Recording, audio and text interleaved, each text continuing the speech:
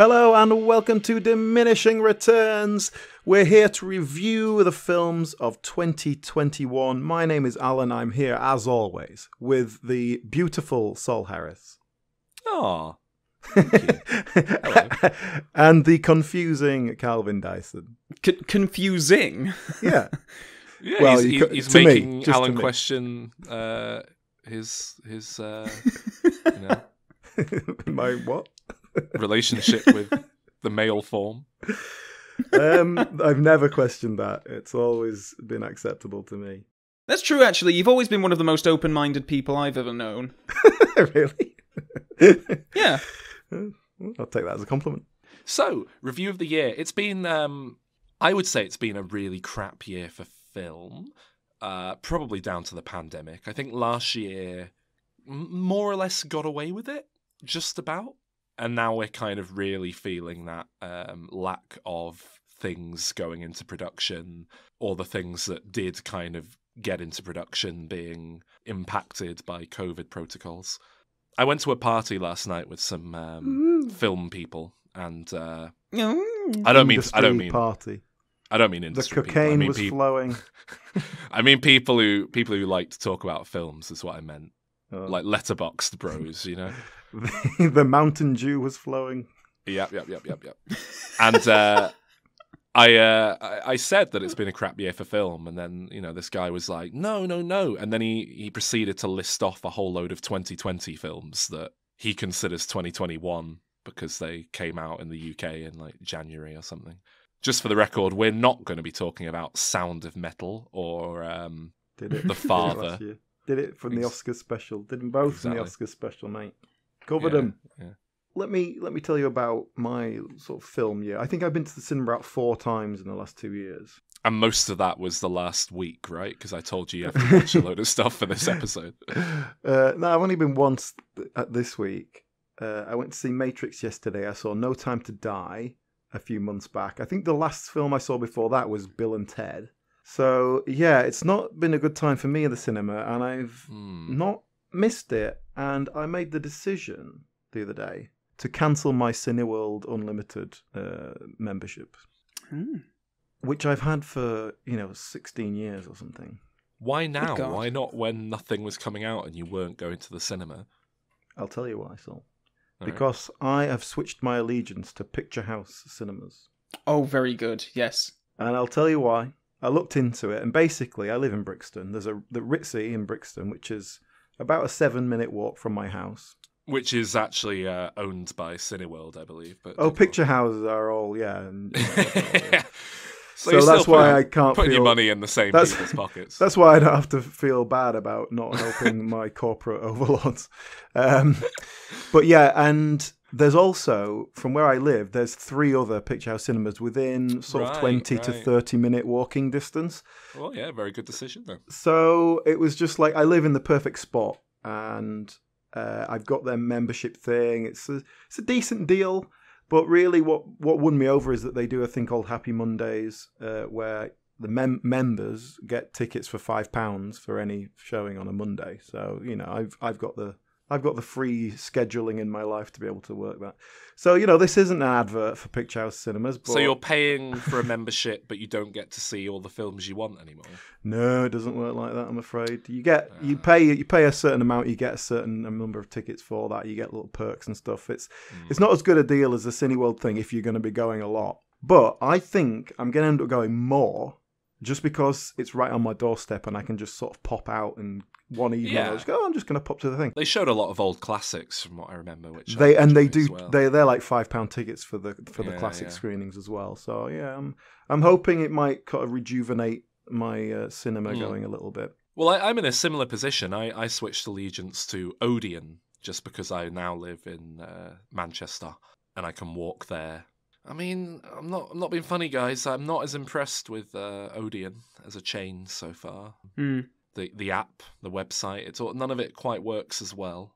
The seats aren't as comfy, but at the end of the day, who cares? I can walk to the cinema and pop along, watch House of Gucci on a whim.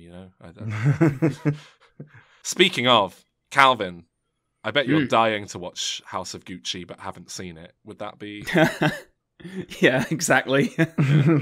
It looks right up my street. I'm really looking forward to seeing it, probably whenever it's out on some kind of premium on-demand service, which is how I've seen a lot of films this year. I've seen 2 films at the cinema this year, one of them 4 times. No Time to Die and Halloween Kills. I'll let you guess which You've one. seen Halloween Kills 4 times? Wow. I'm looking at my films of 2021, so my list of like everything I've seen from 2021. This unfortunately will not be a particularly accurate list of everything I've seen at the cinema, because I'm sure I did see some like 2020 movies that came out here this year, but I'm just going to add up what I saw in the cinema. I've seen plenty on the premium on demand thing. I've gotten quite into that. I think I watched Candyman that streamed way. quite a lot of things. Oh well, I don't do that, but I you go on Amazon and you don't admit to doing it. Mm. No. To be fair, I have a Netflix. I don't have a Netflix. I have access to a Netflix account, so that helps. Oh, I did it for Black Widow as well. Did the premium thing for that. How much do you pay for that kind of thing? That was about £15, I think. On top of the Disney Plus subscription as well. So it's. I mean, you look at it as like, the cinema tickets are not far off that anyway. Yeah, they're priced for like a family of 4 to see it as worth their. That's true, actually. Yeah. I'm thinking I'm just buying it for myself. Yeah, I guess they're working towards your per household, isn't it? Yeah, fair enough. If you're taking 2 kids to the cinema, that's pretty expensive, isn't it? I've added up, and I've seen, I believe, 30 films in the cinema this past year, which is pretty good going. You might be single-handedly keeping the industry alive, Sol. Yeah. I say 30. I've seen 29 films in the cinema, but I went to see Spider-Man a second time, so it's 30 trips. If I could go during the day, like on a weekday, more often, I would totally do that. Because, seeing Halloween Kills, just going down on whenever it was, like a Wednesday morning or something, it was brilliant. Just by myself. It's great, isn't it? No, I love it. It's I nice, love it. I really do. And in the city centre, it feels like people don't go to the cinema as much there. It seems like quite an unused cinema, so it's usually quite sparsely populated. Tell you what was weird, actually. I went to see The Kingsman the other day. More on that later. People clapped at the end. And I think that's... you had to renounce your membership immediately and say, this is the sort of place I want to be. I think it's residual excitement from Spider-Man left over. I think they were so excited from when they went to see Spider-Man that they were like, I guess we...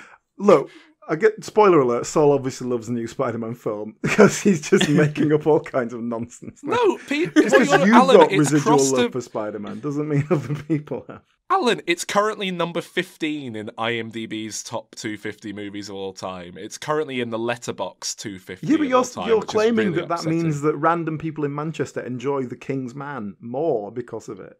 I don't know where you've made a huge leap there. What's that? Because I've never seen people clap in a fucking cinema before. Maybe it was like a busload of Americans or something.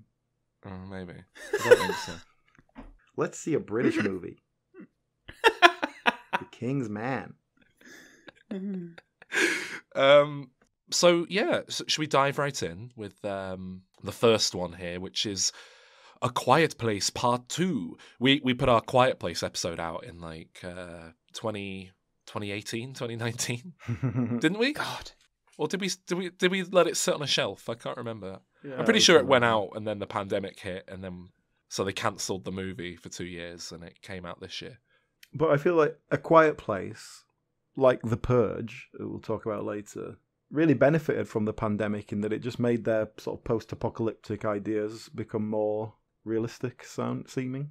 Yeah, I guess Prisoners you could in their own homes. Draw some parallels between putting on a mask and having to be quiet. It's not quite the same thing, but... Some people should just put on a mask and be quiet, though, am I right? You're not allowed to say what you think these days. Anyway, here's what we thought of it with special guest Connor Murray.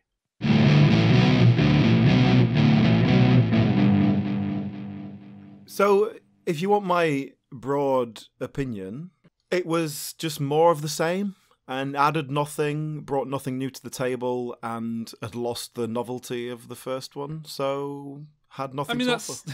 That's similar to me. I think it's more of the same, but just a lot worse. But that is it worse just because we've already seen it before? No, it was definitely a lot more ridiculously stupid this time Yeah, around. I definitely. wish I could remember specifics of it, but there was a lot more. Why is this character doing this? Why are they not just doing this? They know how to kill these things. Why are they not making use of it now? It was just stupid. And there was just really lazy crap writing. Like, they obviously put all of the time and effort into the opening 10-15 minutes, which, to be fair, were very good. I wouldn't say they were mind-blowing, as some people seem to think, but I think they were a cut above most of the first film. They were a great little action scene. But they wouldn't have been able to do it in the first film because of the budget. That's... But even that had the bullshit of people taking forever to latch on. That not even these things are attracted to sound, but just like you might not immediately click, right, these things can only hear, but you would probably just assume they can see and hear. So why would you be talking at full volume? Who has their phone on full volume anyway? Old people. It wasn't an old person's phone. It was like a young woman's phone. No one has their phone. Actually, I think, Sol, I had the opposite feeling in that scene because it seemed to me that the John Krasinski immediately figures out what's going on. Another problem with it, yeah. Yeah, it was too quick to understand. Like, in that thing, everyone would be panicking. The fact that they went indoors and hid under tables would go, shh, be quiet. It's outside. It'll hear us. Even if it can see, don't move, be still. I just felt that there should be far more panic. People are not reasonable and logical in a situation like that. And maybe one or two, if John Krasinski's going to be, sensible, I will buy that because he's something different about him or whatever. But also in that scene, how quickly people were to react before there's an actual creature on the ground and like, okay, this is definitely the fireball in the sky. Yeah. I hated that as well because I was like, that is far enough away to not be a danger and it's going way too slowly to be an asteroid. So why the fuck is everyone leaving the ball game? I don't think your average person at a ball game in the middle of rural America is necessarily going to go, well, it's going too slowly to be an asteroid. So that means but it's extremely far away as well, It's like humans, we have a good sort of instinctual sense for danger. Yeah, that thing in the sky was not a danger. If a hurricane was coming in, some people would hang around and watch. Judging from the pandemic, about half the people at that place wouldn't even believe it was happening. Anyway, I mean, I remember having. Politics. But also, there's just to be more specific, the John Krasinski character and the wife character are both respond with just immediate. I understand what to do in this situation to be safe, and I get that it's like, oh, I'm going to get my kid out of this. I'm protecting my child. I'm going to get them out of this situation and drive away. But it's all too calm. It's all a little bit too like James Bond, cool under pressure kind of situation. Yeah, and because John Krasinski wrote and directed and starred in as John Krasinski. Instead of immediately going, oh, look, there's a creature, let's run away. Like, have a couple of seconds and go, what the fuck is that? What is going on? Oh my God, it's coming towards me, let's run away. A moment where John Krasinski looks to the camera and kind of does a kind of face, like, can you believe it? Can you believe what we put up with here? But then it jumps into post-apocalyptic territory again, and it's fairly, as we were in the first film. It does expand a little bit. They get them out of the little farmhouse. Again, I saw this with my most recent ex at the cinema, and she got very annoyed with me because my general attitude was pick up a rock and like silence that baby. It's going to kill everyone, and she didn't like that at all. Funny but that. Throw it into the plane. I mean, I'm starting to understand why she's an ex now. You just seem to be constantly annoying her in these stories. I'll tell you specifically. That was a different ex. I'll tell you specifically about. There was a moment where she got really angry with me because it's the bit where that kid, the boy, steps in a bear trap and then starts going, ah! And she's like, shut up. You know why you can't make noise even though it hurts. And he's there just going, ah!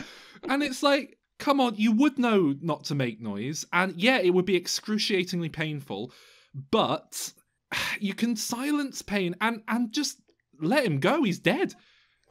Save the daughter. if he's going to be that stupid and selfish, and there were so many points where people were just making noise and it didn't matter, but then See, I don't understand. where... Like, I don't understand why they didn't have that speaker going all the time. You know, with like the feedback loop just all the time. If one appears, just shotgun it. Yeah. You know, national pride aside, I legit think Cillian Murphy was brilliant in it. All right, I'll tell you why he's not, right? Because his character is just the same John Krasinski character. He's a bit more of a good old boy. Well, yeah, they had to go back and try and make him different. I said best thing in it. I didn't say good. All right, fair point. But I do think, you know, given his material, I think he did very well. There's something about him that is very good in apocalyptic situations, and I think this played to his strength. Nothing happens with the characters. There's no arc. The question was answered too quick of whether or not he's trustable. Very quickly, it's just like, oh, he's a good guy. Okay. And then that's it. There's zero He's a conflict. good guy, and obviously he's got doubts about things, but, you know, yeah, he should, a bit more sinister there, or potential for it. Just some sort of dramatic tension. But the obvious thing to do with this sequel is to make it about the bigger world, the post-apocalyptic world, and the people therein. So I was expecting something more along the lines of like, oh, actually, the people who are left, what have they become? They're scavengers. And we get that, but we get it for this one scene of about 4 minutes.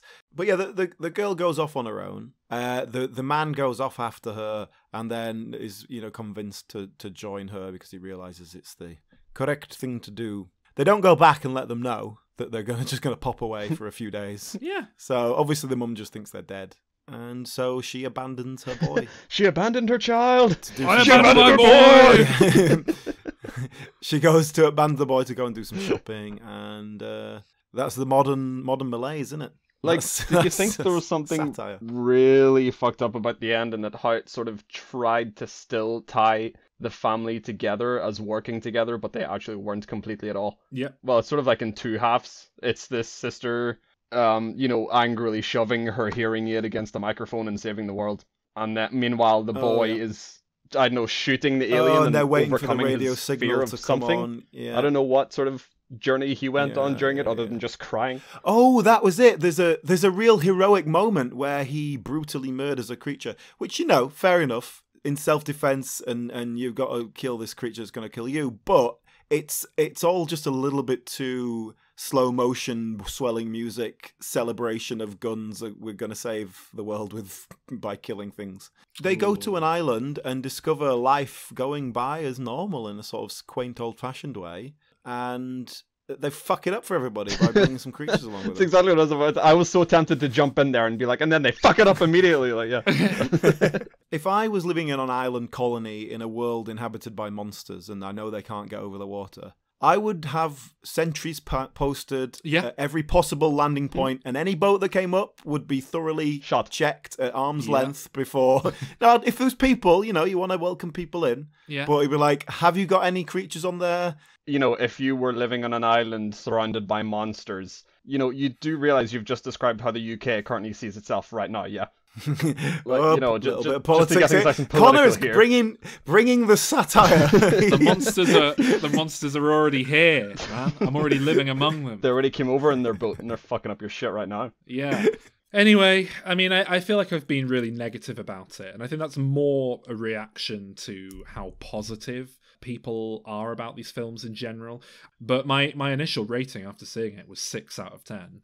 But I didn't hate it, you know? I'm on the same place, really. Yeah, I've thrown a lot of negativity out here, but it was a perfectly watchable thing. My problem with it was just did nothing new and was a bit like so whatever. But I give it a 6 out of 10. Yeah, it just sort of does what it does. God, yeah, they're both so wrong. Nah, for me it's a straight up 4 out of 10, 2 out of 5. Both of those stars are Cillian Murphy.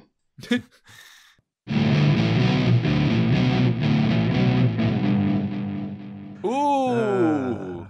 Calvin, by the way, I'm going to assume you've seen none of these films. So when we get to one you have seen, jump in and we'll talk about it. No, let's do it this way. Calvin, what do you think you'll think of A Quiet Place Part 2? I think I'll probably enjoy it because I quite like the first one. But it's probably much the same, and I might be annoyed how John Krasinski apparently comes back in some way. That's all I know about it. Let me ask you this. This came up in our little discussion. Can you name an Irish actor that Connor doesn't like? Oh, And this is Irish or Northern Irish. They both count, Connor. He has a real unified He's old headspace school. when it comes to... Jamie Dornan? I reckon Connor would like him. I reckon he'd go, yeah, good guy, good baddie. He did that show with Gillian He's Anderson sexy where he as played a fuck. killer. You know, it's funny. I'm looking at just a list of Irish actors, and it's like, actually, all these people are pretty good. Yeah. I don't think he likes Aidan Gillen, who was in Game of Thrones. You might be thinking of me there, Carl, because I think he's a knob. Oh, damn it. I'm thinking of you, aren't I? Yeah. I will say, something that I've discovered this year is most actors from Game of Thrones, when they turn up in things that aren't Game of Thrones, I'm not familiar with them because I gave up on Game of Thrones quite soon. I didn't like it. So I just keep watching things and being like, wow, who is this awful actor they've found for this thing? And then looking it up afterwards and, oh, it's Kit Harington. Well, there's no way he auditioned. I was just about to throw Kit Harington under the bus there. I thought, that's hard. I genuinely, though, I went to see Marvel's Eternals, and like, there's some pretty ropey acting in that film, full stop. But the performance that really stood out to me was the boyfriend character. I was like, wow, this guy is awful. Like, really bad. And then, yeah, Kit Harington. Couldn't believe it. All right. Should we move on to film number 2? Calvin, do you remember when we spoke about Escape Room? Oh, my God. That was so long ago now. It was, Yeah, I wasn't do it? remember that. Fucking ages ago. Well, Escape Room 2 did come out, and here's what we thought of it.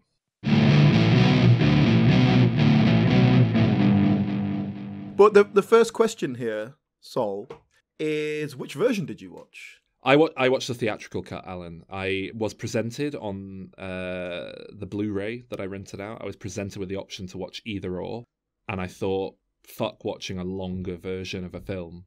Well, I watched the longer version, not deliberately. I didn't realise there was more than one version until after I'd watched it and I was reading about it. I assumed it was just like an extra scene or two. What you're saying? No. Totally different. It is a considerably different plot element that is involved in the. Yes, I tell you what. Let's talk about the version you watched, and then I'll kind of catch you up on what else happened. All right. Is the extended version the original version? Because one of my issues with this movie was the beginning felt so disjointed and like I couldn't connect with any of the characters.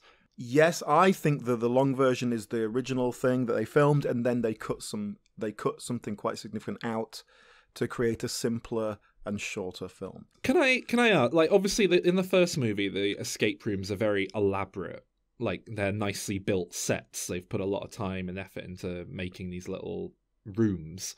But I felt like in this one it kind of got into like magic territory, you know, like they had sand in this movie that doesn't behave like sand. And it's like 1 minute it's normal sand, but like it's if someone can magically press a button, then it turns into sand that you fall through. It was like, right, well, there's magic sand rising up that they're going to drown in. That's not a real thing. Therefore, I can't even like engage with it on a level of what would I do. It was annoying. And I feel like the bank one was so weak. And to be honest, that electric one was really weak that I switched off and I just lost all goodwill for this film. Because like I say, some of the later rooms were a bit better, but it was too little too late, you know? But I like the idea that all these people had different themes to their escape room games. So, you know, just in terms of a person who is actually one of the Illuminati who is watching these games. I really like that, you know. It's like Big Brother. It's like, the theme this year, it's priests. Look, we've got 6 priests. We're like, what? At least they've given us like a priest, a rabbi, and you know, whatever the others do. Like at least give us one of each religion to see who is the best religion. Do you think they missed a trick in Escape Room by making this guy a priest instead of a bishop? Because then he would have only been able to move diagonally across that floor.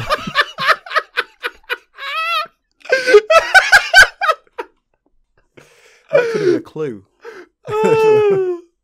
That's how I would do it, Alan. My theme would be chess, and that would actually you'd get a bishop, a knight, a pawn star to be the pawn, a rookie, like someone who's brand new at their job. For the rook. Okay, yeah. We just you need a queen, a drag queen. Yeah, but that can be like yes queen, like one of those queens, like King, Burger King, Don King. Yeah, Stephen King. Stephen King, yeah, that's who you want. Yeah. He would be great because he'd be going on about how this is just like one of his stories, and I'm a writer. I understand story structure. This means that this is going to be this.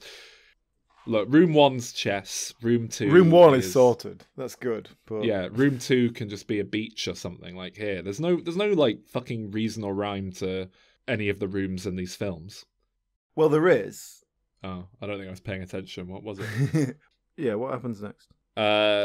Someone we thought was dead from the first film is there. Oh, and the guy who died in the sand isn't dead. He's in a tank of water, like David Blaine or something. And then the woman from the first film who died didn't die. She's like, "Look, sorry, they made me be the new game master because obviously, if you survive a couple of escape rooms."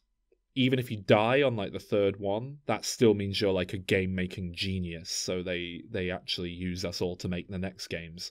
But that's it. Yeah, she didn't even get through. She wasn't the survivor. There were 2 people out of 6 survived that, and she wasn't one of them. Yeah, she can be like, "Oh, I've got a kid, and so they kidnapped her and made me do this to justify why I should do it." And then it's like, so I themed. This was the theme of the rooms. It was like a lovely day they had.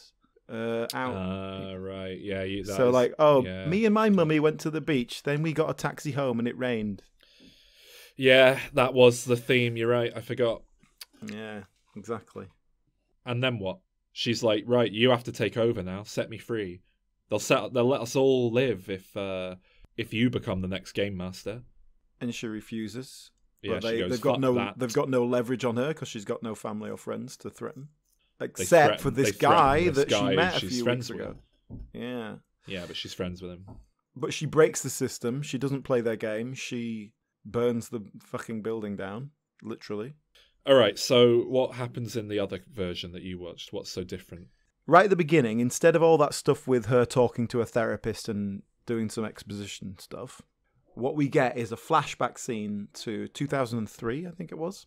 And we see a family, and this family is a young girl of about 12 and her mother, and they've been on a day out somewhere. They come back home, and the father of the family is sat in his office and he's working away building an escape room, and the mother's like, "Look, you can't do this. It's driving you mad. You're working too hard." And he's like, "You know what will happen if I don't meet these deadlines. You know what these people are like." And so she's pissed off. And she goes down to have a swim. And then she goes into the sauna. And the sauna locks. And it turns out to be a game. And she tries to escape from the sauna and solve the clues. And she doesn't make it in time and she dies. And it's like, oh, he's the evil man who's killed his wife because he does escape rooms. Ooh. That's basically the start. And then, sort of periodically, throughout the film, which is now set in the modern day, we see this guy who's the escape room designer guy, and he's, like, doing things. And then we see that his daughter, who was 12 or whatever, is now an adult woman, and he's got her locked in, like, a glass padded cell. Can I stop you? Yeah? I think the theatrical cut's better.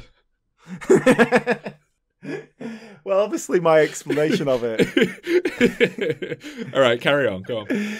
So he's got her locked in this room because she's like autistic or something, and so she creates all these amazing puzzles. So then we have the game as you'd see it until the acid rain bit. She gets into the taxi, she falls down through the taxi, and she wakes up in a little vestibule next to this woman's cell. So then she's like, look, I'm trapped in this cell, but because my crazy dad is like a puzzle crazy, he's created this puzzle that if we solve it, I'll get out, but I need your help because I can't solve it alone. And so they basically work together to solve this puzzle. She gets out. The dad comes down, is like, oh, I'm very angry that you've got out. They kill him. But then, here's the twist, you see. Here's the twist. It turns out that the girl who was locked in a cell was locked there because her dad realized she was an evil genius who created puzzles to kill people.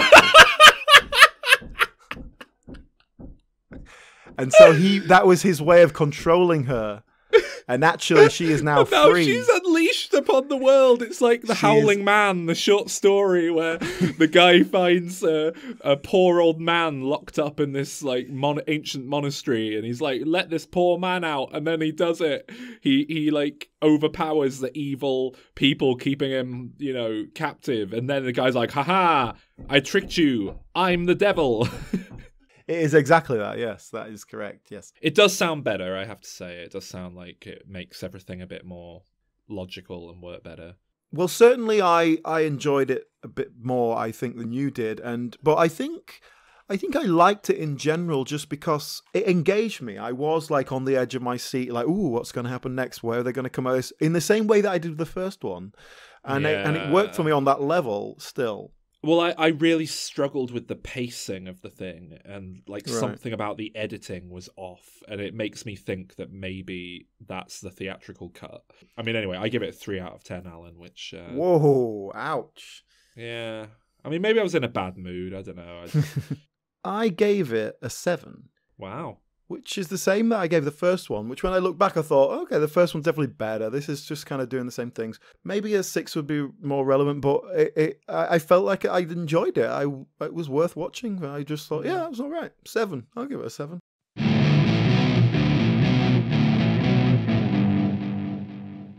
Oh, I'm escaping us out of this clip, Alan. Yeah. Now, if you're listening to these clips and you're like, where are these clips from? Why are they so truncated? I'd like to hear the full thing. Patreon.com/dim returns for what is it now, Alan? £3 a month for the Diminisodes. Ooh, yeah. You can join up for £1 a month for access to other things. But £3 a month will get you access to all our Diminisodes. You'll hear all these reviews of films as they come out.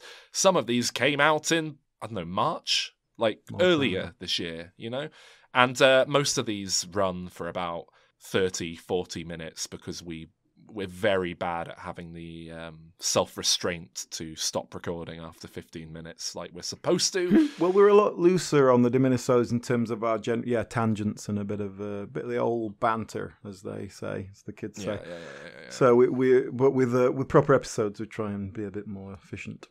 Yeah, well, you do in the edit. I noticed you chopped our 2-hour Star Wars holiday special episode down to about 50 minutes. So I chopped it down to the bits where we were talking about Star Wars holiday special. Well, we spent about 40 minutes talking about our sex lives, I think. Before yeah, I cut 26 minutes out of the first 30. So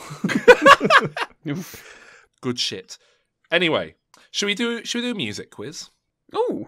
This, part 1 of the music quiz, this is 4 original songs from films of the year 2021 and TV. I mixed in a little bit of TV in with the films. Something I watch even less than films. Yeah, just to pad things out, because, there weren't many films this year. So for this, I will award a point for the name of the song, the artist, and, of course, the film or TV show in question. All right, let's do it. We fashioned a world built just for you. A tale of songs of fury with no taboo. We'll sing and die for you, yes, in minor keys. And if you want us to kill too, we may agree. So may we start, may we start, may we not start. So may we start, may we start, may we not start. It's time to start, may we start. High time to start, may we start, may we not start. Some close all the doors. That was confusing. I'm sure I heard someone say "no time to sty." Some sort of Bond parody. I don't think you heard that, but maybe you did. I don't know. It sounded like a David Bowie tribute act. It did, didn't it? Yeah, I didn't recognize that. Give me Well, some I like casting ideas for a Bowie biopic there. I will say that one of the actors you heard there is one of my firm favourites at this point. I love the guy. Rami Malek. You may have heard a French accent in there as well. The music for this film was written by a band that have had a real moment this year, thanks to a couple of films, actually. But no, this is quite a hard one to start. So that was a song called So May We Start from Annette, which was a film by the band Sparks. Edgar Wright did a documentary about them this year as well, Sparks Brothers.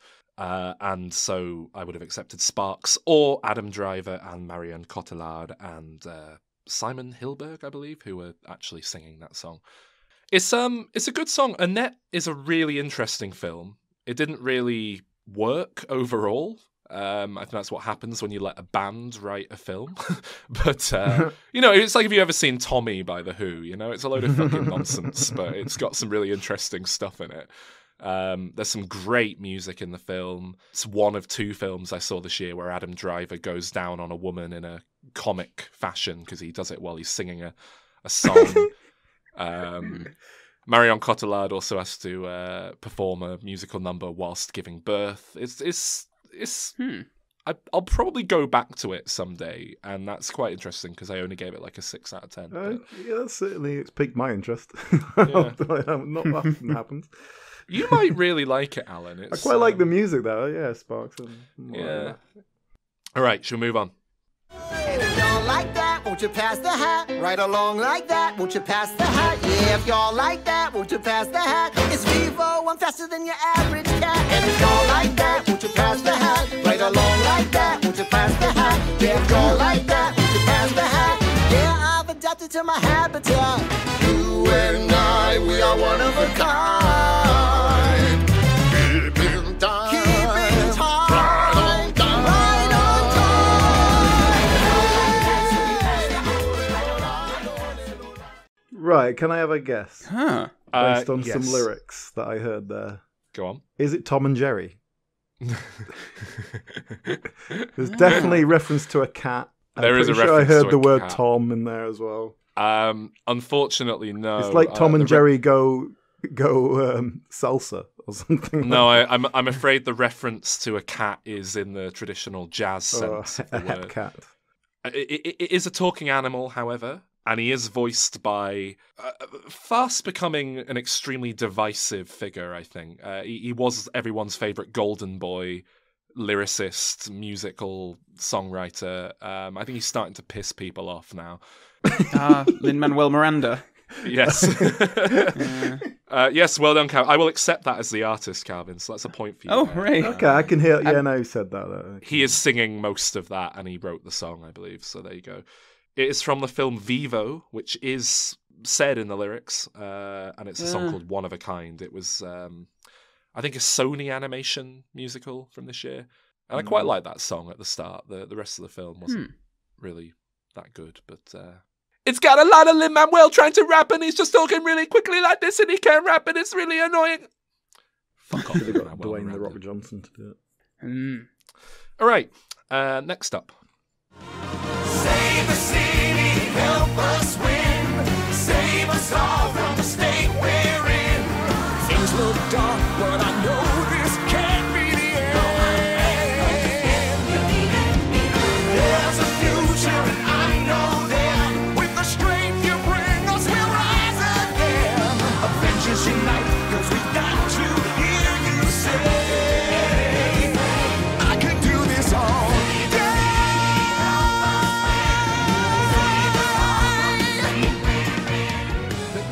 That was such a generic, rousing kind of ending song that I Yeah. think it might even be a parody of those kinds of songs.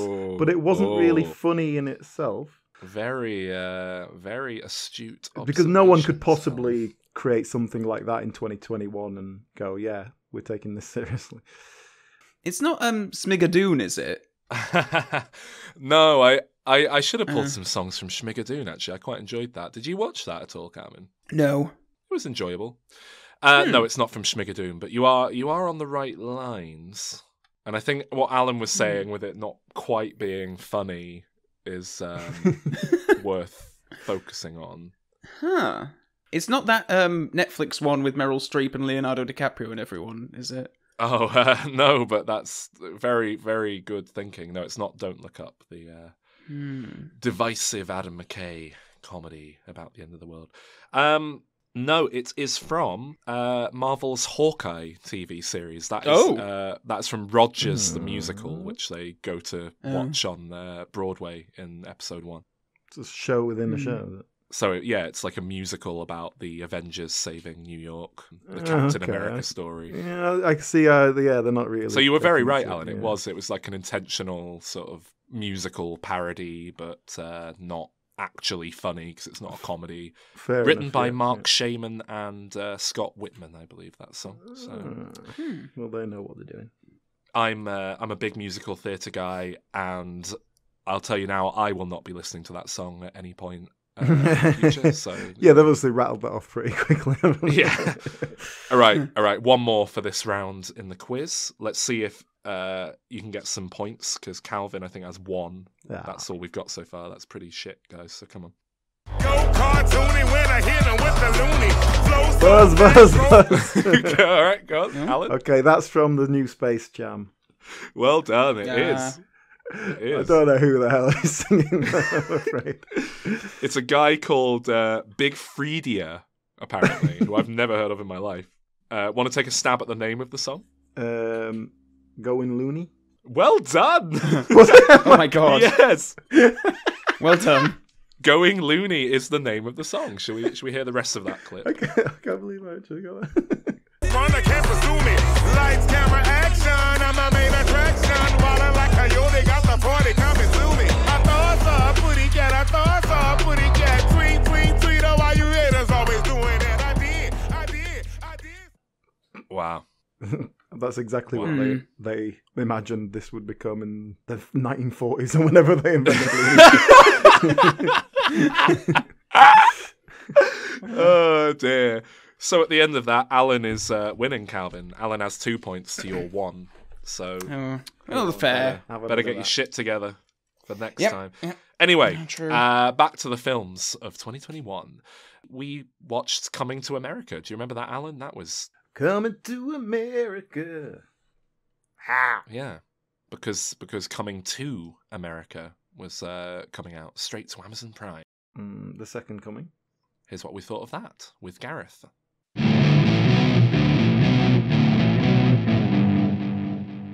20 minutes in, I was thinking, this is okay. This is a lot better than I was expecting. I think it's going to be okay. And it just sort of slowly let me down over the course of the 2 hours, where it didn't quite pay off. Or that was the problem. Anywhere. There was no momentum to the plot. It just felt like a series of sketches, and these are sketches we've seen before being awkwardly reheated. And you know what? To an extent, I was okay with that. Yeah. When John Amos started complaining about various McDonald's items that McDougal's is nothing like, they got the McMuffin, we've got the McScruffin. I laughed. I thought, yeah, that's funny. I could watch a whole film of him doing this. I'm gonna say I didn't hate it. It was all right. I quite enjoyed it. I'm not gonna go to bat for it as the best comedy I've ever seen, but I think that in much the same way as we did a podcast about Coming to America, they've sort of got together and done a little affectionate tribute to Coming to America. Yeah, and it sort of had a lot of love in it, and it was all very nice. It was great. I didn't. There was no bits of it that I thought, oh god, they've ruined the original, or oh god, this is terrible. It was just like, it was nice. Yeah, I mean, my initial thoughts were, this film's a bit depressing. Everyone's a bit too old. Eddie Murphy couldn't even be bothered to lose the belly this time. It's very prominent there. At least dress to cover it up, Don't wear the tight kaftan. James Earl Jones is like bedridden, written into the film. Yeah. You never see him in the same shot as anyone else. They've got him propped him up like Alan Partridge on a canal boat. Yeah, I found it remarkable that this whole film hinges on retconning the first film so that we now know that Prince Hakeem got raped. I thought that was a really weird, arguably quite bold choice on the part of the filmmakers. Yeah. But the thing is, that rape is set in the 80s. And back then, that wasn't rape. That was just taking fine. advantage of someone on drugs. It was all right in the 80s. That We was didn't know. okay back then. So stop putting your modern day morality onto this story, Saul. Oh dear. So I think it is very sketchy up front, and that's fine, I think, for the right, we're back together and everything. I think the film's problem is that it's very sketchy in the middle and the end as well. It never really establishes a firm... You're right. Well, it does establish a plot in that Prince Akeem has a son. But you're right, there's no flow to it. I hadn't really put that together, but you are right. You know, it's fine. They go to New York again. They go to the old barber shop. Everyone's still there, except, I thought, very sadly, Cuba Gooding Jr., who I was really hoping they were going to get to just sit. With you. Yeah, I was Yes, really with you. hoping That he'd would be have been there great. just sat That would have been a without great any catch. lines. He can't be too busy. I like how all the old people at the barbers haven't aged at all. Yeah, No, yeah. just exactly the same. What about, can we talk about Wesley Snipes? Well, this is something I wanted to say. You know, it's not that they just assemble every single actor from the first Coming to America so much as they assemble every single black comedic actor in Hollywood for this film. And Wesley Snipes. Everyone's there. And Wesley Snipes. No, but it's everyone. Borat's wife, who I've never seen in another film, is in this film. Lunel. Yeah. Tracy Morgan. Leslie Jones. Leslie Jones is great in this. I mean, she's just doing what Leslie Jones does, but she's doing it very well. I think the cast in general are pretty good in this. I wouldn't fault many of them. I wasn't massively keen on his son. Oh, I quite Yeah, liked him. I didn't know. I didn't thought- recognise that actor. Who is he? Because again, like you, Sol, I wasn't. It was all right, but you know. I looked up Yeah. his credits. I didn't really recognise anything, but it seems like he's more of a comedian, sort of sketch guy, rather than a Right. really bona fide actor. But I actually quite liked him. I thought that character could have been a lot more caricatured, and he sort of played it fairly real. I really liked the scene where they introduce him and he's having the interview with the white guy, and that just kind of casual racism level. I think they pitched that just right. Yeah. Yeah. I liked all that. I think it just never went anywhere. He didn't get expanded enough, and then the whole plot just like the first film arches on. He sees a woman and he's like, oh yeah, I'll marry her, and then falling in love with the only other woman you've ever met, basically, which is like just because you have a good conversation with someone, it's like, oh well, we should get married, right? Yeah. And I felt like Prince Akeem didn't quite seem like the same guy. He's obviously meant to have aged and changed but he and didn't. become... You didn't get to see any of the journey of him kind of becoming an older guy and kind of losing touch or whatever, or like going back into the old ways. Because ultimately, they live in a country and he is a ruler of a country that doesn't allow women to manage businesses, run their own businesses. Yeah. It's like, we're like, even in the 80s, that was pretty That's on him. shoddy, He's to be been, honest. And that's it. They try and pay it a bit of lip service, but it just doesn't quite work when he kind of goes, oh, well, tradition, It's like, yeah, but the Prince Akeem we saw in the first film Was all wouldn't about breaking stand tradition. for this shit. Yeah. Yeah. But yeah. So Nextdoria, like the country next door to Zamunda, is called Nextdoria. Yeah. Not even a look to camera. We're going with that. We're going with that. It's unobtainium all over again. But you can't really pretend it's a real country, because then you really are being racist. And so here's a question for you: is this all right? Eddie Murphy doing that voice in 2021? Is that all right? Like, I know I couldn't do that voice. Well, that's what I said when we talked about the first film. He doesn't go full on. He's not like trying to do a Ghanaian accent or anything. It's just a sort of think it's vaguely alright. a bit foreign. It's kind of Yeah, like but doing a it's- Borat I mean- voice. Yeah, it's kind of Russian-y, sort of Eastern voice. Does it count?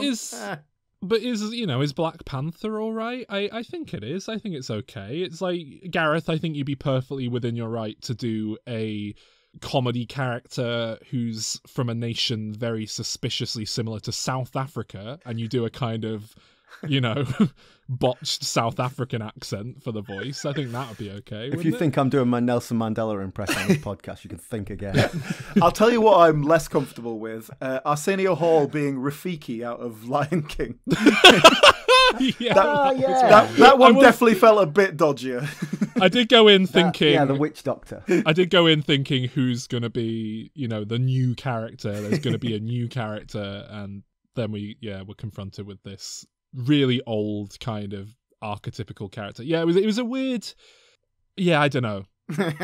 But yeah, I mean, I'm not going to sit here as a white guy and tell Arsenio Hall what he's not allowed to do on that front, I suppose. It's I feel embarrassed to admit this. but I laughed when Eddie Murphy said he was on fleek, Oh, God. and his daughters were unimpressed with that. One of those girls playing his daughters is actually one of Eddie Murphy's daughters. I assumed really as didn't know much. that, Yeah. I don't know if he knew that. There's a lot of them. Well, I would give this a 7 because it was perfectly nice. Nothing special. I think I gave the first one an 8 in a sort of act of extraordinary generosity. But no, it is a genuinely good film. So with this film, like I say, at first I was like, okay, this is actually better than I thought. I'm on board. And it just slowly ebbed away from being any good and just lost every opportunity to grasp something. And the number just started dropping down. But even towards the end, I was going, you know what? This has been fine. I could give this a sort of a sturdy 6. And I think I'd be comfortable with that. And then just the last 20 minutes, it's just like, eked me down. And I ended up at a 5. And then they put outtakes over the credits. Got to take a point off for that. Oh, yeah. Sorry, that's the rules. Yeah. So I've ended up with quite a harsh 4. I think that's very harsh. It's much better than that. I think it's it on deserves brand better. for you, Alan. It deserves better, but if you're going to put You've got outtakes on the principles, and credits, I respect that. what are you going to do? Yeah, you got to have a system.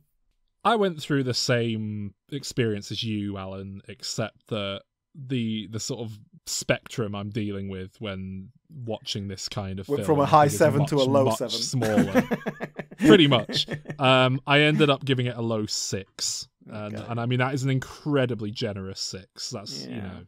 Well, I gave it a harsh 4, something, so I and- think that's okay. yeah. We'll call it It's that. balanced out.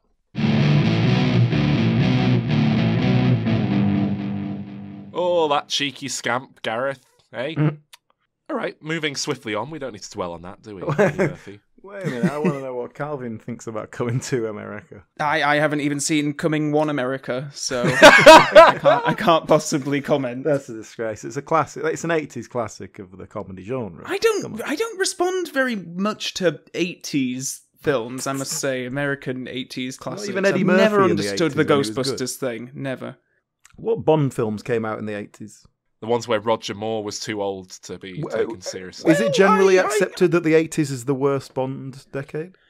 No, most people love it, and I like a Really? good few films from there. Octopussy, of course, was in the 80s. Timothy Dalton was in the 80s, right? Yep, and I really like License to Kill. What is the worst decade for Bond? How many Bond movies do you think we're going to get this decade, Calvin? Do you think 2? I think 2's fair. I think maybe 3 if the actor's really keen for it. But who is that actor? Well, who knows? Calvin, Maybe I we'll wanna- know at some I point. want to hear your opinion on Sol's Okay. prediction for the new Bond. Oh, I was talking about this with Calvin when I saw him the other week. Go on then. Well, apparently Calvin doesn't remember anything from that night anyway, so I guess we can just do it again. It was the booster mixed with the Jack Daniels and created a mindless zombie. I'm all in on Rahul Kohli, but I can't even bet on him on the gambling sites. He's not even an option on them, so I like that thinking, though. A name that's not on the betting sites sounds like a good bet to me. Yeah, I agree. Do you know who He's- Rahul Kohli is, Calvin? Nope. Judging by his name alone, do you think he's going to be Bond? I think he has a better chance than some. Tiddles Raven. Oh dear. I think I could be the next Bond, actually. I'm an unknown. I think being unknown is just the only category. Oh dear. He's dear. very attractive to women, though. The old soul. Well, Does all right. people like Keanu Reeves, I'm riding that wave, as we know from Keanu Vember. I've had, I think Is that why you've grown your hair out and let it go a bit greasy and lank? I've had 3 people come up to me this month to say that I look like Keanu Reeves. Like that's a lot, That's right? not bad. To say that Yeah.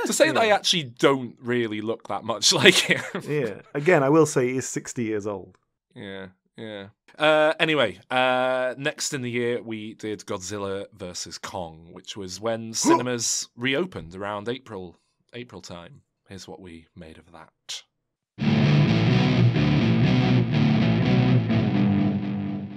So you like Godzilla films, Saul? Yeah. Oh, now you're hesitating because you've seen Godzilla vs Kong, whatever this film is called. Which combination of names is it? It's Godzilla versus Kong, yeah. Okay, good. We should say, I think this film was pretty well received. Was that because no one had seen a film for 18 months I do when wonder. it came out? Yeah, possibly. Probably. It was awful. It was. I couldn't quite believe just how terrible it was in every aspect. If I was watching this film and someone was like, "Oh yeah, this was made in like 1996," I'd be like, "Oh, cool, this is all right." But things have you like changed. the 1996 one. But yeah, obviously, it would have had to have been more practical effects and stuff. That would have been cool. No idea what was going on at any point. Within sort of 5 minutes, they mention like hollow Earth theory and divergent gravity, and I was like, "All right, I'm out." So I really clicked off pretty quickly, not literally off the film, but mentally. I'm annoyed because now you're putting me in a position of having to fucking defend this film. No, just go ahead and hate it with me. I was hoping to be the dissenting opinion here, but I don't think it's that bad. I think the other reason people liked this one and felt like it was a step up from the last one is that a lot of them didn't go to see this in the cinema, but rather opted to spend £15 on a home premiere. And so I think, that's your sunk cost fallacy, really, isn't it? It's like once you're pot committed by that point. That's it. You've committed by buying it. So if you admit it's bad, that means you've made a bad decision. That means you're an idiot. At one point, they have a teenager go, "Oh wait, if I hack into this computer system, I can save the world." With no real sense of irony, they kind of get a joke out of it, of him guessing the password. But then he solves it all. Spoiler alert: he solves it all by pouring pouring liquid in the computer, and therefore breaking the Mecha Godzilla. And they didn't even have the dignity to have a scene earlier on where he, accidentally spills his Mountain Dew all over his laptop, and so that's sort of precursor. The setup. The entire film just felt like a hair's breadth away from full-on self-parody. To the point, I made a note, to the point that I genuinely was half expecting to see Mechagodzilla dunk Godzilla's head in a giant toilet and flush it or something like that, and for them to just for them to both go and have a pint at the end of the movie and pat each other on the back. And then there was several plot lines going on, and none of them made sense. I couldn't follow parts of the plot in this one. And if someone's gonna follow your bullshit Lovecraftian anime, we're gonna take over the world with monsters bullshit plot lines, surely I'm someone who's gonna follow it, because I know the franchise, I like it overall. All it needed was a couple of the characters to go, "What the fuck is going on here? This is mental." But they're not. They're all just like, "Oh, great, okay, we've popped into the hollow Earth. This is okay. Let's follow the giant ape." If this was a Marvel movie, it would have been fine, because you would have cut to Paul Rudd in the spaceship, and Paul Rudd would have been like, "Are we seriously doing King Arthur right now?" And then they would have cut back to someone would have been like, "What the fuck is going on?" And then he would have been like, "Come on, didn't you study King Arthur in high school?" It would have been something like that. And that's partly why I think Godzilla King of the Monsters worked, because that had that. There was a guy who was a podcaster. Oh, wait, no. All right, let me start with a positive, okay? The podcaster guy, who's played by Brian Tyree Henry. He's the only one I remember I liked at him. all. And I think I like him as an actor, certainly. Well, he was the only one who was bringing anything even remotely like a personality to this film. He was committed to this character. I think the character came across really well as being like, yeah, he's definitely a bit mental, but actually he's not just playing it mental, if you know what I mean. It felt like it grounded.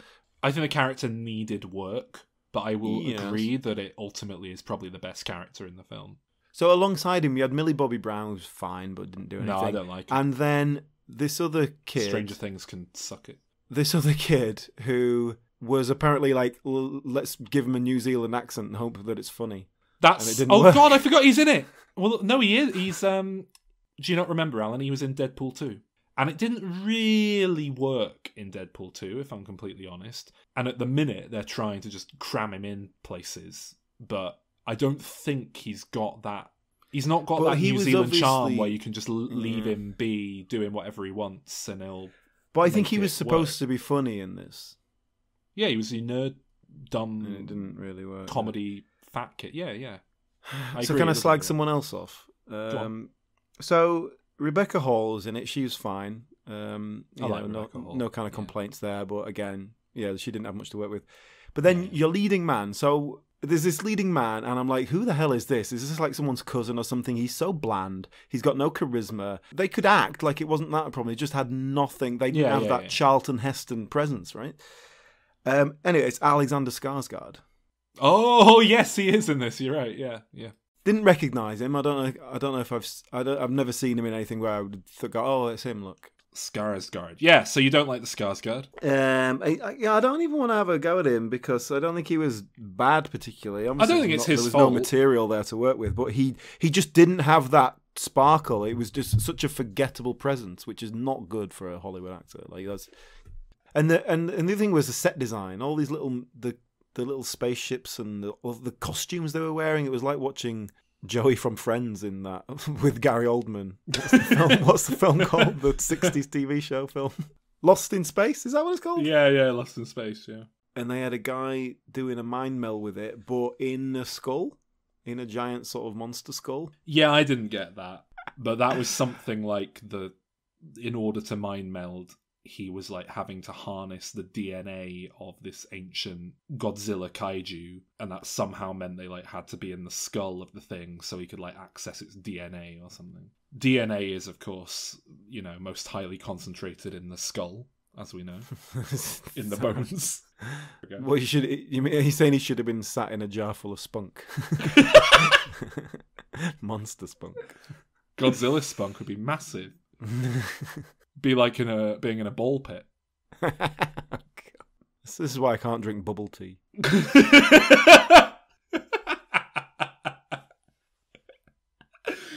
Look, we've been very negative. Yeah, rightly so. No, I'm going to be a bit positive now. I think the action itself is really done really well. I'm just not interested in computer-generated things fighting. It's just all so fake to me. I know you're not. But I think the action was largely done very well. There were some very good fight scenes, very well choreographed, even if it's like digital choreography. And I did like the art design. I thought it was one of the film's saving graces, really, was it had, a lot of it's digital and CGI, but, that's what this franchise is. Well, I'm not happy about this, but what are you rating it then? You're going to get mad. Yeah. If it's anything above a 5, yeah. Yeah, it's a 6. Ugh. Well, I gave it a 3, and the more and more I talk about it, the more I want to knock it down further, so better nail it in as a 3 before I change my mind.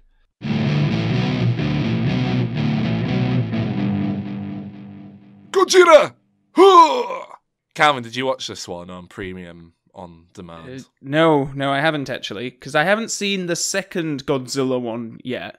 I really can't tell where you'd land with these films, actually. I don't think you'd like them, but you could, like, completely love them and be like, oh, the big monkey's fighting the lizard. Oh, it's brilliant. I didn't much care for the first ones. Well, no, actually, it was fine. I saw the first Godzilla one. I saw the King Kong Skull Island one. Fine with both of them, but just fine. Yeah, I doubt you'd be that into it, to be honest. They're a bit silly. Music quiz. Oh. Yay. This round is the original score round, so there will be no lyrics. Oh. Yeah, so for this one, I would like you to tell me the name of the film for a point, and I will accept the name of the composer for another point if you are so inclined. Okay. Great. Ready? All right, let's go.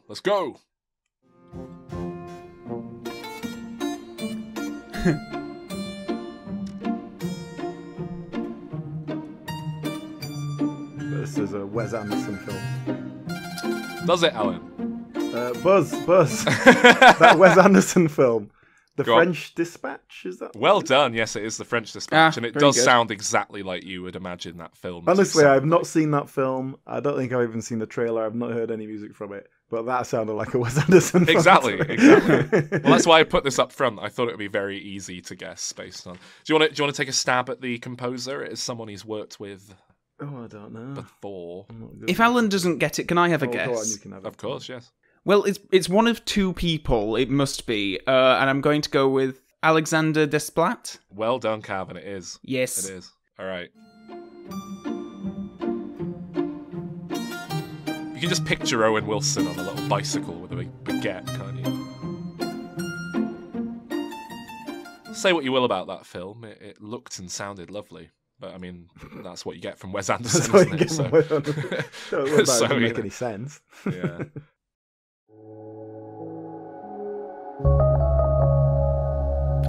Buzz. Yes, Calvin. That is from Candyman.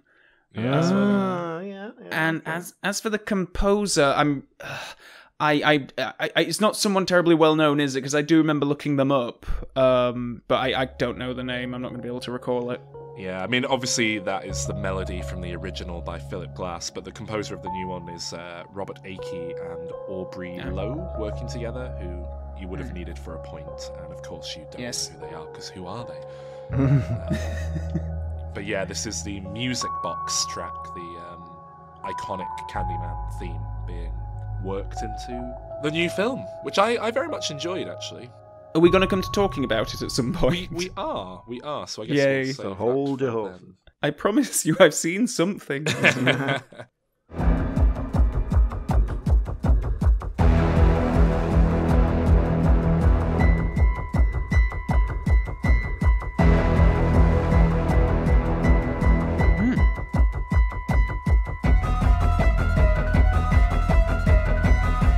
Thinking about an ice cream van?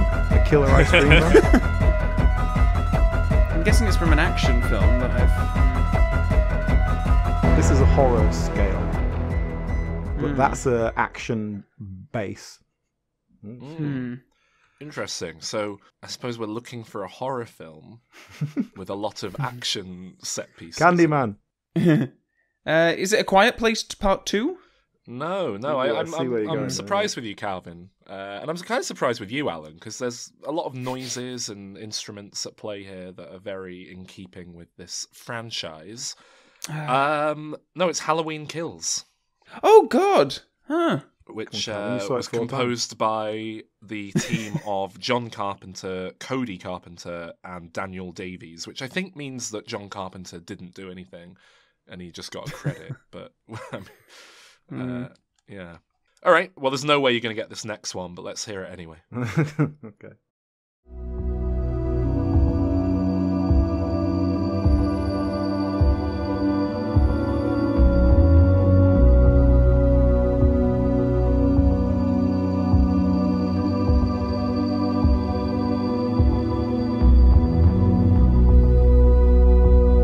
Bit spacey.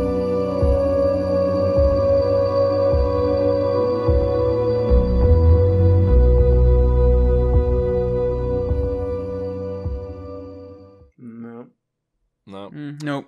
Nope. That was Clint Mansell was your composer there, who's very good. For In the Earth, which was a little Ben Wheatley film shot during the pandemic that I really enjoyed, actually. It's quite rare that I properly click with Ben Wheatley. I know he's kind of a film darling, but it's the most I've enjoyed one of his films, really. So, yeah. Anyway, all right, there's one more here. This is a 5-clip game, this one. So let's see. This next one you should be able to get in theory, but let's hear it.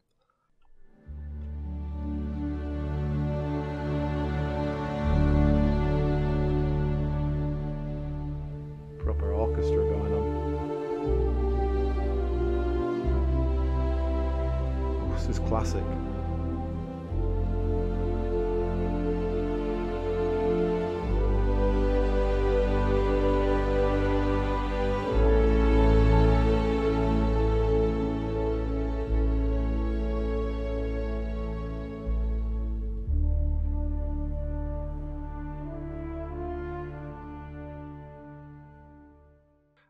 That was Spider-Man No Way Home, but specifically a moment reprising the Danny Elfman theme from the Sam Raimi Spider-Man movies. I really enjoyed that little moment there.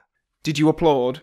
I didn't applaud, but I wasn't annoyed by the applause in that film from the other people. No one applauded that moment, but I was annoyed when people applauded The Kingsman. So, But they'd all just been to see Spider-Man, so they were feeling pretty good about it. Yeah. There's a time and place for it, There's certain big comic book moments, and probably moments in No Time to Die where it might have been appropriate to clap. I don't know, but anyway. So at the end of that quiz, you're drawing, by the way. So who cares? Like, the whole thing's been pointless up until now. Pick it up on round 3. We've had fun along the way. Yeah. Next film, Alan. What? Do you want to shout it? Mortal Kombat! There he is.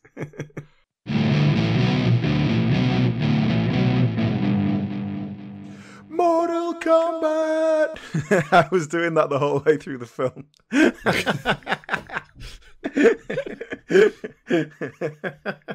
I really was. And literally just as we started recording, everything was set up.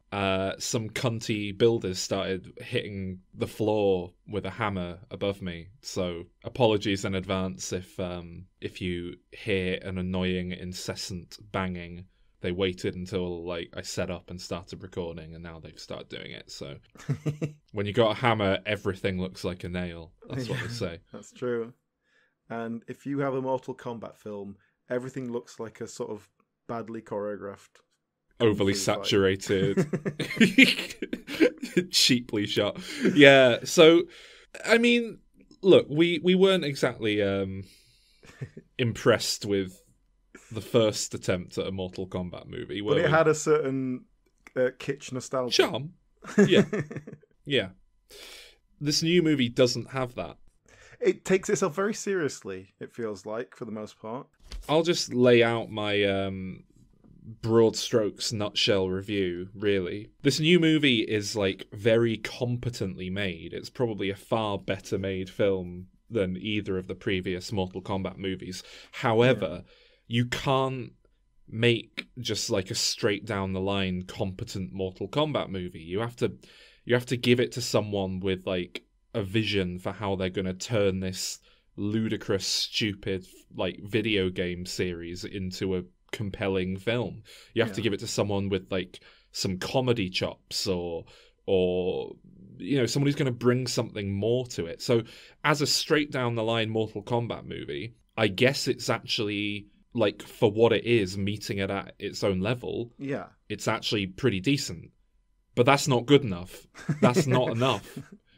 So it's terrible. But Mortal Kombat, as in the story, was made up for a game, right? That didn't need significant backstory or anything like that. Yeah. I think structurally it works. It sort of tells a story. It goes along, like you're saying. It's sort of a better made film than the originals. But is that good? Is that interesting? Because it's just people fighting, really, isn't it? I would argue it's a worse film or a worse piece of art, I guess, than the first effort, which I can't believe I'm saying because that was a Paul W.S. Anderson joint. But at least he brought a vision to it. At least he had a take on it, whether or not it was good. The performances were bland. The character of Kano, the Australian kind of roughneck, comes in about 20 minutes in, and good lord, did I need that? I know it's not exactly Deadpool level, but the fact that one of these characters had a personality was something. And actually, I really enjoy in a straight down the line American film when they put a British person or an Australian person in it who's just doing proper swearing and takes the piss. I do enjoy that because of the juxtaposition, I suppose. So of course, I think that character got me through the film quite significantly. I'll tell you what bit I liked legitimately. Yeah. Unless you want to guess. There's one moment that I was like, oh, that was pretty cool. Ooh. Was it when the guy's arms fell off? No, it's when that guy likes freezing stuff. Yeah. He slices a guy, a load of blood spurts out, and he freezes the blood into a dagger and stabs the guy with his own blood. I thought that's pretty cool. That is a proper bad guy move, isn't it? Yeah, that's definitely. I did wonder if that's a move from the game that maybe they've put in. It felt very a special move you'd get in one of these games that had just been. It felt too good compared to the rest of the film to have just been thought up by them. What about the actual fighting? Are you on board with that? Because for me, even for my layman's eyes, I don't really care about the fighting scenes, as you know. But it also seemed a little bit slow and clunky. It just wasn't as slick as a film that is about fighting needs to be. Yeah, it all seemed... I mean, I often watch movies that are supposedly great action movies with great fights and don't think anything of them anyway. Yeah. It all struck me like pretty, like, relatively well done fight choreography and stuff, but I found it incredibly dull. But I'll tell you what annoyed me. And I found this annoying me in a few places, weirdly. So that one of the characters loves making weaponry out of freezing liquid. Right. But he bothers to put like little, you know, it's not like he just freezes water into a sharp spike. He puts little details and decorative flourishes on them.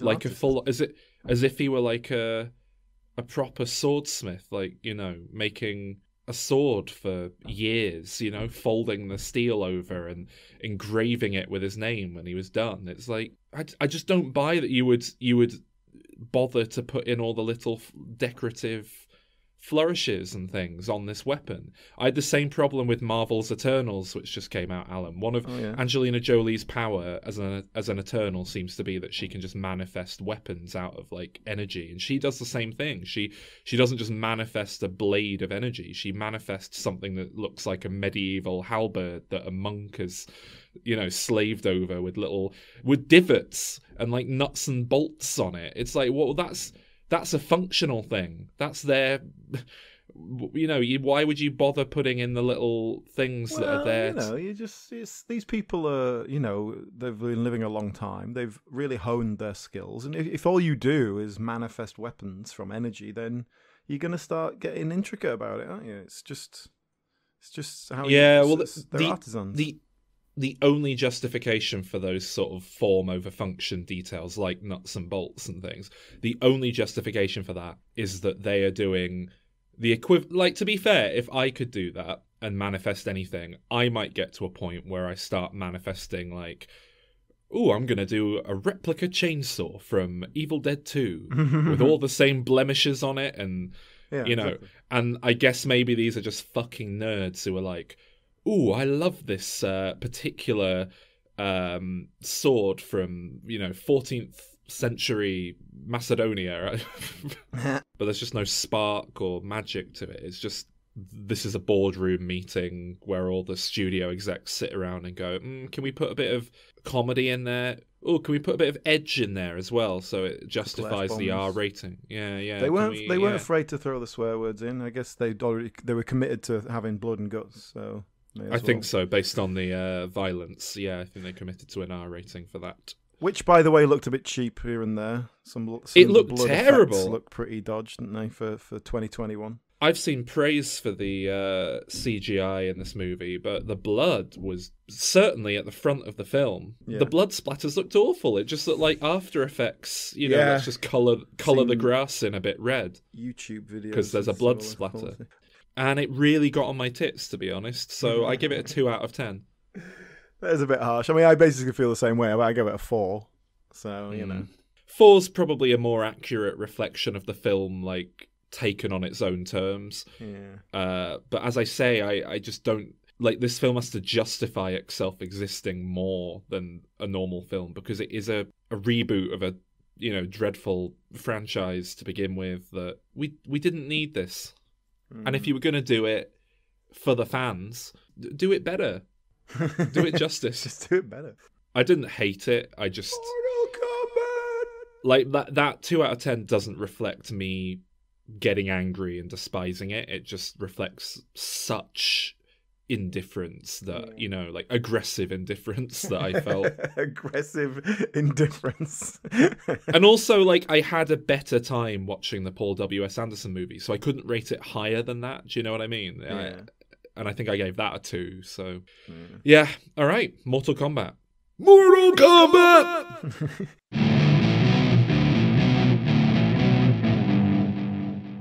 Yes, of course, that was us talking about our thoughts on Mortal Kombat! See, I can't shout it without sounding like Shaggy from Scooby-Doo. Yeah, what was that about? I don't know. Well, I had laryngitis recently, Alan, and it's really fucked my voice up. My ability to like hit certain notes and do certain things with my voice. Huh. All right, Mortal Kombat. That was a load of shite. That's the one you've seen, isn't it, Calvin? But No? the Forever Purge, was that a load of shite? Let's find out.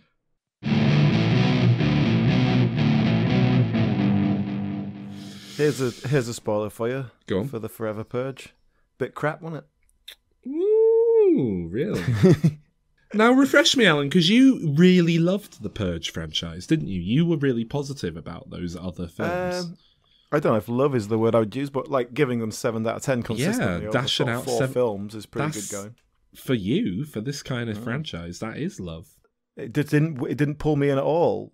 Well, I'm really surprised, Alan, because I mean, I'm just going to lay my cards out here. This is by a fairly substantial margin, I would say, my favourite of the franchise. I was really quite impressed with this when I went to see it back in July.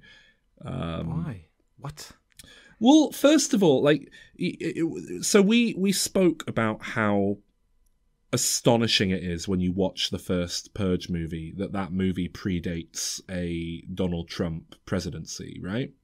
It predates him even running for office. Well,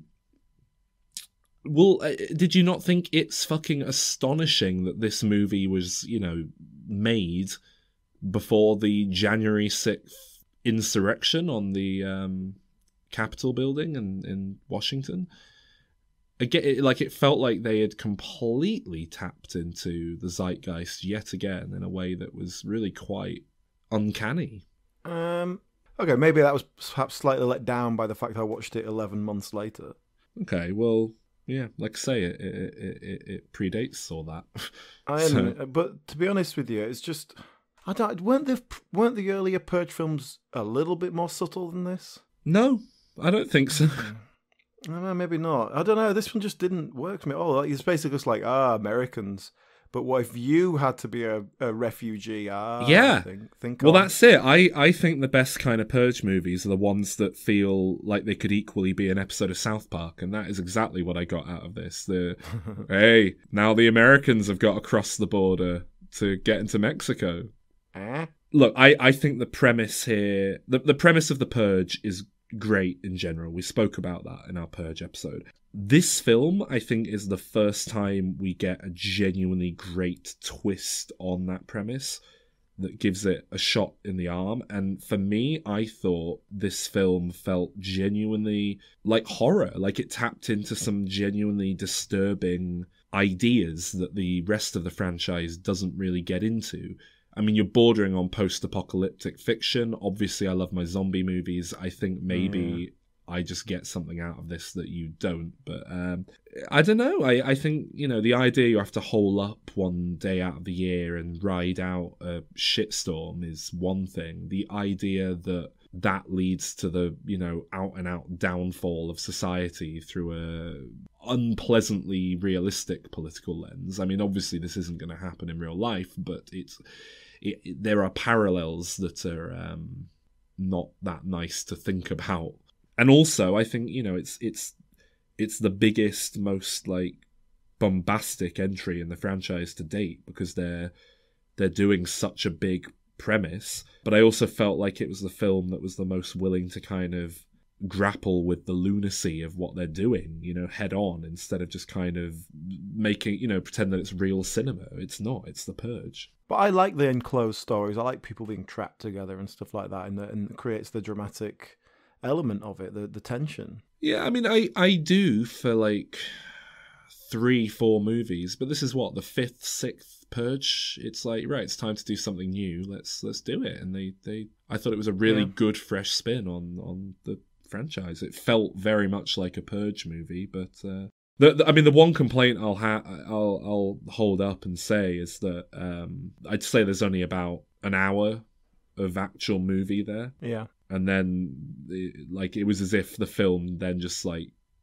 ran out of money and just had to kind of coast to the end, which is when they go off to the desert and everything. And because we've seen our Mexican hero being treated like shit, but then it's obviously not that simple, straightforward, because the ranch owner is also established as a really nice man who takes care of his employees, and his son He's just raised a racist. Oh, but then what about, like, why doesn't he just move to a different ranch? Like, why don't you just go and get a job somewhere else? Because he's a magic horse whisperer. He has magic powers over horses, so obviously he's not going to struggle to get a job anywhere. Well, we see that he's in the first undocumented, scene. Isn't he? I mean, is he? Oh. I seem to remember with the whole crossing the border thing, they sort of make some parallels. Well, yeah, there's definitely some discussion of that, and then it turns out that the woman who's in it, she's really good at shooting and that, because she used to live in Mexico and she learned to be good at shooting because of the cartels. Don't know why you're turning your nose up at that. What's wrong with that? You can't see my nose. You don't know where it is. What's wrong with that? There are cartels in Mexico. Yeah. It is worth learning to shoot if you live there now. Is it? If you're a young woman who might need to defend herself. Yeah, Mexico's become quite a dangerous place these days, Alan. Hasn't it always been like that? Not really, no. The rise of the cartel is a fairly recent development. Surely that was the 70s, 80s. Yeah, but they've really taken hold over they're more of a deal than they were back then. I think, back then it was like organised crime, whereas now it's like we run entire towns, It's that kind of... Yeah, I was just reading the Wikipedia thing, and it says, those two they've crossed illegally into America to get away from the cartels trying to get them. I think they're using their contacts to get back the other way in reverse, aren't they? That's kind of the... Because and that's something that I love with this film, is that it presents us with the sort of premise that in any other film would be on an international scale, like a worldwide pandemic, But it is as simple as cross the border into Mexico, because it acknowledges that America is just slightly more unhinged than the rest of the world. And I like that. I think that's very believable, that America would just stick it, will itself into a kind of apocalyptic scenario. And Mexico and Canada across the border would just be like, what the fuck? Like, what is this? I don't know. It's this ludicrous premise, and I love seeing this sort of high concept play out. Ooh, how is this going to go down? Maybe this makes sense. You like all those zombie films and stuff, and they're all crap. So it does make sense you'd like this. Yeah, but again, Alan, you like the other Purge movies, so you can't get on some high horse about it, because I've only given them like 6s and 7s. It's not like I love them. 7 out of 10 from you. Yeah, that's good. That's a solid 7. Yeah, from you. That is an astonishingly positive score. I'm going to look at what I actually gave these other films. Hang on a sec. I think you gave them all a 7, pretty much. First 2. 7, 7, 6, 6, I think it goes. Yeah. And then this one. Yeah, well, what would you give this one? I give this one a 3. Fucking hell, what is wrong with you? Because I just didn't, I honestly didn't care about any of it, and it definitely did not grab my attention. I was not in it at all, and so obviously that is something like, maybe if I could have... I think you were in a good mood when you watched, like, I don't know, you were all loved up or something when you watched the last Purge. I was in love with racism and when I watched this, and now this one, you're busy at the moment, you're annoyed, you've got to like get something watched, you got too much on, you're like, oh, for fuck's sake, probably not paying attention to it. I just don't get this. I give this one a 7, which I think is the highest score I've given any of them. And I think it's the best one. I'm going to go Purged right now, Alan. Yeah, well, it's that time of day. It is. Got a big one brewing up.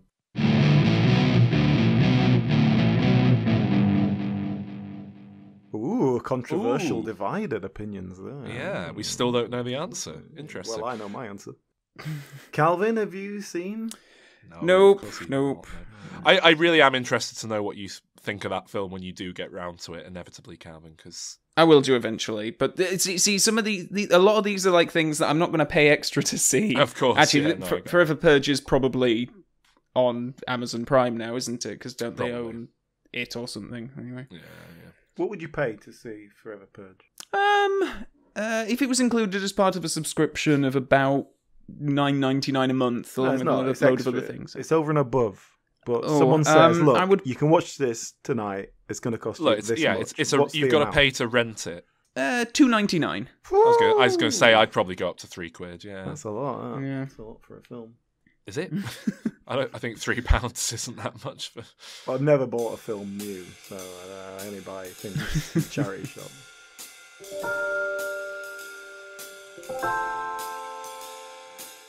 Well, I'm afraid we've overrun our time slot here, and we're going to have to leave the rest for next time. But do be sure to tune in for that one, because we've still got reviews of the likes of Matrix Resurrections, The Kingsman, and of course, No Time to Die still to come. You want to hear what Calvin thought about that? Or you've already watched his YouTube video, fair enough. Okay, well, listen to what I've got to say about it. And of course, we'll be finishing off our music quiz. Thanks very much for listening. And if you would like to hear the full versions of these reviews, you have to join our Patreon at patreon.com/dimreturns. It's very reasonably priced, so go and check that out. And thank you very much for all your support during 2021.